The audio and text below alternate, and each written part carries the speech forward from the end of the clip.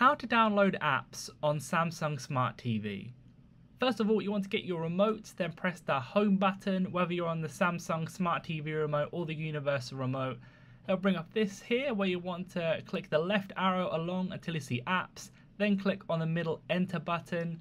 There in the apps section you can scroll down, see the different genres of apps, the apps you've downloaded. But if you want to search a specific one, you just have to keep pressing up on the pad. Then you will be able to click on the little app search bar at the top right hand corner. Click enter on that, then type in the app that you want.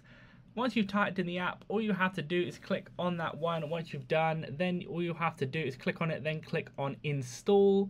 Then that will download the app to your Samsung Smart TV. So let's say, for instance, here we want to do the this one here, the EuroLeague TV. Go ahead and click on it, press enter. Then there you'll be able to just go ahead and click install. Once you've clicked on install, you want to sign in with your Samsung account, then you'll click install. It will take a few seconds or a few minutes to download. Then once you've done that, you can back out of it, go to the top right hand corner where it says settings.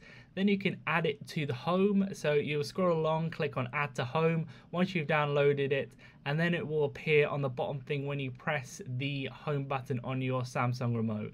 Leave a like on the video if it helped and subscribe for more helpful videos.